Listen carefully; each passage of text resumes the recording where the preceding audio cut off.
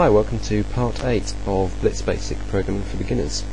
At the end of the last session we put some code in that made your aliens move left and right across the screen, as in when they got to the right hand side of the screen they changed direction, and on the left hand side they changed direction again. There was actually a bug in that code where when the aliens get to the right hand side of the screen it changes the direction of the last two aliens on the row, the last column of aliens, one frame before the rest of the aliens, and it does the same on the other side, and that's because it's checking the aliens from left to right across the rows. So we're actually changing a piece of code to stop that happening, because otherwise your aliens don't move together, they slowly shunt into one block in the middle of the screen if they move on long enough. So where we specified how much the aliens should move by at the start of your code using AMX, I've introduced two new variables. One is aspeed, which is how fast the aliens will move. Put that to 2, which is just 2 pixels per frame. You can play around with that to find a figure that suits the speed of the game that you want. I've also put in something called dia, which is change direction, and I've specified that to be false to start with. That's what's called a Boolean variable. A Boolean variable is a type of variable which can be either true or false. All the other variables that we've been using in the game so far have been whole numbers, which are integer variables, and they're any whole number, be it plus or minus. Blitz does handle lots of other types of variables, such as floating point numbers as well, which are basically any number with a decimal point and numbers after that. It also handles strings, which are lines of text, and you can store them and play around with them, but I'll be covering all that in a separate tutorial. Okay, so if we go down to where it checks the aliens now, the code's changed down here as well. So we're still updating our alien's x-coordinate by AMX, just as before, and we're also checking if they go over 620 or less than 20. But instead of changing the direction of AMX at this point, we're simply changing change direction to be true in both cases, whether it hits the right hand side or the left hand side. And then just before we check the aliens, it checks to see whether or not change direction is true. If it is, then it changes the direction of the alien's movement and then sets change direction to false. That way it affects every alien because it does it just before it updates all the aliens. So all the aliens get updated in a block and not singularly in terms of what direction they move in. This will ensure that all the aliens move as one whole body rather than the end ones moving slightly different to the ones in the middle. The next thing I want to do in this tutorial is add in sound effects. Now, I've used a program here called SFXR, which is a free program. It's only 40k, or 50k sorry, in size to download. And if I show you the screenshot, you can randomly generate sound effects with this, or you can specify your own by moving the sliders up and down. And it's just a program designed to make short, basically 80s style sound effects for games. So a lot of sound effects you got in NES games and things, you'd be able to make them kind of effects in this. So nothing complicated, but fine for our Space Invaders game. If you want to make asteroids or Frogger or anything like that, all them kind of effects you'd be able to make in this program. I'll put a link to this on the right hand side of this YouTube clip, and it will also be on my blog at coffeeandjuice.wordpress.com.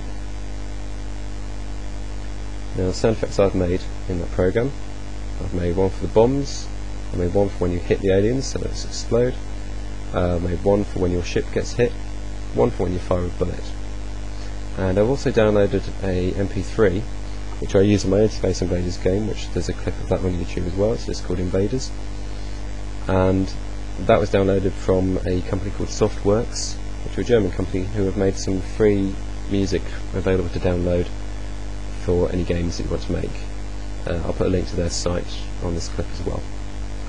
Okay, so to load them into Blitz, use a command, and I'll go to where we load the graphics to load in the sound effects at the same place. So it's going to say load sounds.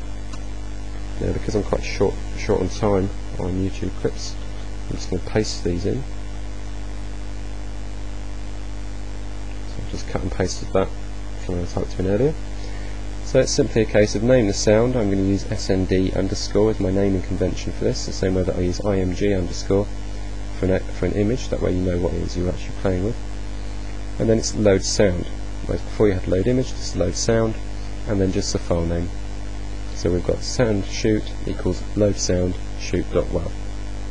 Same goes for music, it's sound music equals load sound the fly.mp3 for this piece of music in particular. And that's all there is for loading sounds. Next bit to do with sounds is to go to the parts in the code where you want to play the sound and use the play sound command to play that actual sound out. So we've got here the first bit I come across when we fire bullets. We're going to make a new bullet. So in here I'm going to put play sound and sound shoot, and I'm just going to run this and hopefully you'll be able to hear this over my laptop speakers. Oh, I've got a error. Why am I getting an error? So I've got double mark. It's from running the screen so big. So if I run it again. Okay. So you should be able to hear there that I'm getting sound effects when I fire my gun. So now I'm going to add sound effects to the rest of the game. So we've got shit hit for when you get hit, bombs for when the alien drop bombs, and explosions for when you hit an alien. And then we'll start the music last. So we're going to say we've got a shoot sound effect there.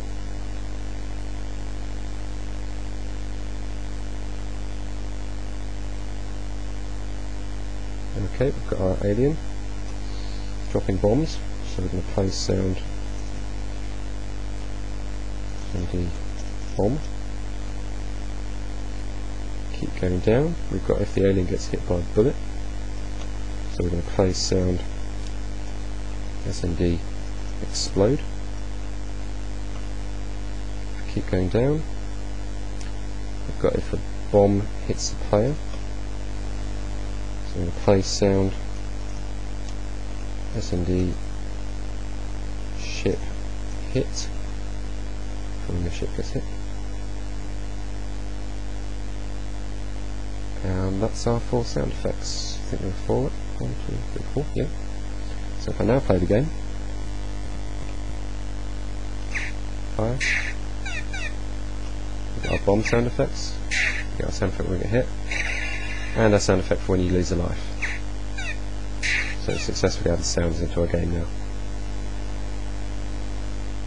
I won't have time for it in this tutorial, but in the next tutorial we're going to look at adding high scores into the game.